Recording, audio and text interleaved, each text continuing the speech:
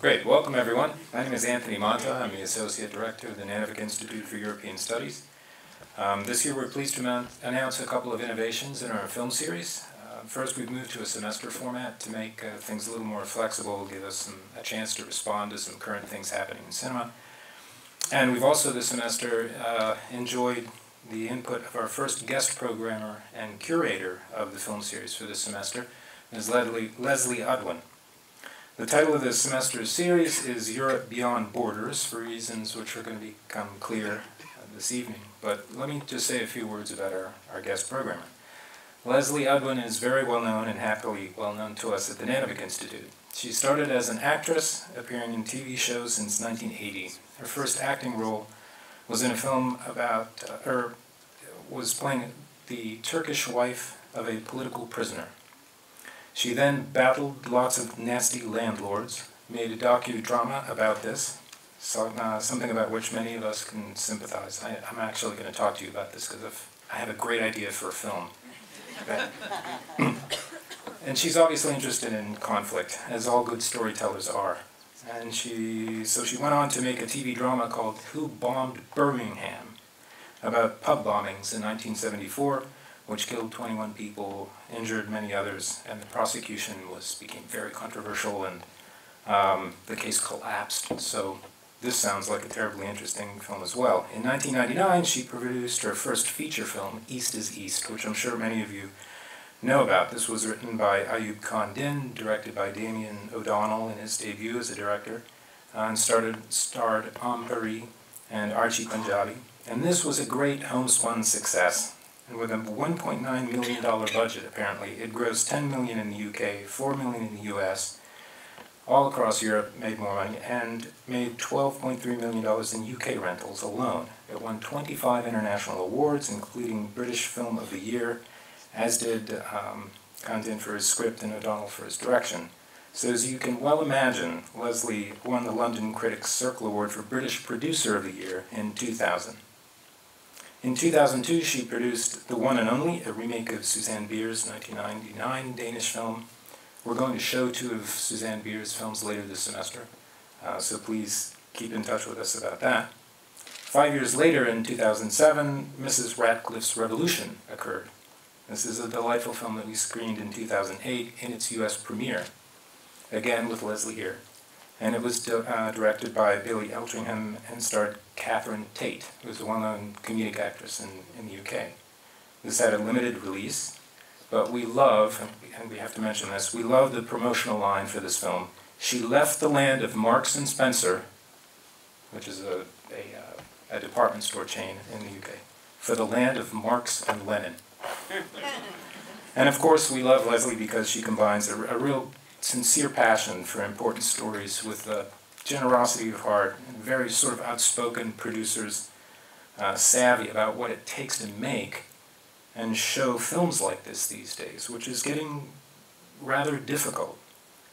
So you're actually very lucky to be able to see this film in the United States tonight, and lucky to have the opportunity to hear from Leslee Udwin. So, ladies and gentlemen, I'm always so happy to say, please welcome Leslee Udwin.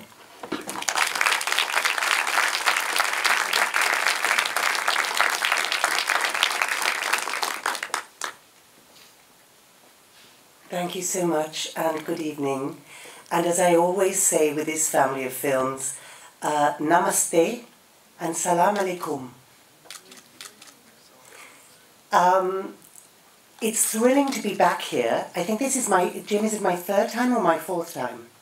It feels like my 24th time. I mean, it really, really is like coming back to a family, not just because of the warmth of the welcome and hospitality each time, but very particularly, and this moves me every time I come back to the Nanovic in particular, and of course Notre Dame, or Notre Dame, it's that I share the same values, and I'm so thrilled and admiring and pleased every time to see that there are hearts that beat and look outside of this country, as each country should, that look outside and try to understand and tolerate the differences between us and our neighbouring countries, or even countries very far away from us, in this world that is increasingly a global village. I'm going to give a very, very brief introduction to East is East. I urge you, please, if you possibly can, to stay the whole marathon course.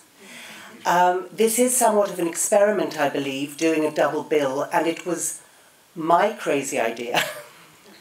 So please, if you can, stay, because there is so much I long to say about both of these films, and it's not right or fair that I should say them in advance of you seeing the films, because I don't want to lead you by the nose or preempt any of your reactions. I would love the films to speak for themselves, but I would love to talk about them afterwards. So if you can have a late night tonight, please stay.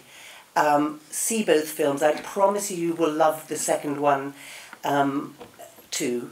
And let's have a really good and valuable discussion after West is West. Very briefly, I'll just tell you how I encountered this family of films. In 1996, approximately, a writer called Ayub Khan Din, sorry, he wasn't even a writer then, he was an actor, a would-be writer called Ayub Khan Din, whose father was a Pakistani who had come to England as a migrant labourer, as an immigrant who wanted to make money and send it back home to his wife and 2 daughters in Pakistan. But he fell in love with a bus conductress in the north of England, a woman called Ella, who was a Salford working class white woman. They got married in the early 50s, and Ella was actually, and this is the writer's real family history, Ella was abused on the streets. George Khan, her husband, was the only Asian man, not just on that street, but in Salford. And she was called whore. She had whore shouted at her as she walked down the street with her arm linked in her husband's arm. I went to a play reading of this, a very early incarnation of East is East. The writer had invited me and wanted me to come and tell him if I thought there was any future in it as a film or a TV film. And I fell head over heels in love with the spirit of this, at that time, quite underdeveloped, but nonetheless, you know, the recognition that I, as a Jew born in Israel, absolutely nothing to do with Pakistan, not even a great deal to do with England, except I had chosen to live there, but I'm not from there, completely and utterly recognized this as my story, and recognized George Khan in all his fanatic, tyrannical insistence on Muslim tradition. I completely recognized him as my father. You know, Jewish Mike Udwin. And I knew that this was a crucially important film, a film that dealt with the whole question of identity, cultural identity, tolerance, understanding, and it was a huge battle to get this film funded back in 1998.